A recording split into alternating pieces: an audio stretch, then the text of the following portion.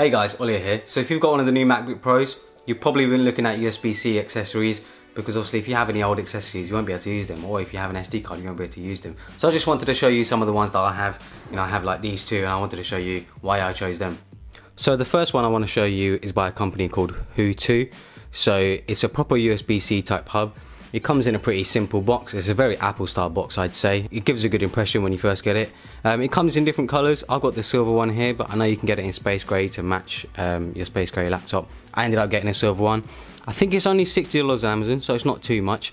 And I'm pretty happy with it. I mean, I think it's a great little USB-C hub. It has 3 normal USB ports. It has an SD card slot. You can also charge your devices through the USB ports, by the way.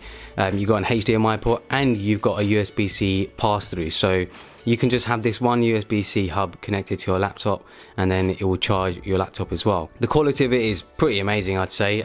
It definitely doesn't feel cheap. The wire on it is very good quality. Also the connector is very good quality. So I feel like it's kind of built to last. I've had it for a few months and I've not had any troubles with it. It's a great little device. Definitely recommend it. It's only $60, so it's not absurdly priced like Apple's dongles. The next one is the KIWIBIRD. So this is a proper little dongle, and this is my favorite one, mainly because I don't need lots of connectors all at once. I mainly need just SD card slot and a normal USB port. So this connects directly into the side of the laptop. Obviously with something like this there is a danger that it can snap because it doesn't have a cable, but for me it hasn't been an issue because I usually use my laptop on a desk anyway. I rarely ever use it on my lap. Yeah, this has an SD card slot, a micro SD card slot, and just one USB port. It's perfect for me. I think this is perfect if you're the sort of person that's on the go. I use it for, getting footage from my camera, getting footage from my drone, and charging my phones or whatever, because usually I don't really carry around that many devices. I usually just have my iPhone and my MacBook. It's made from metal.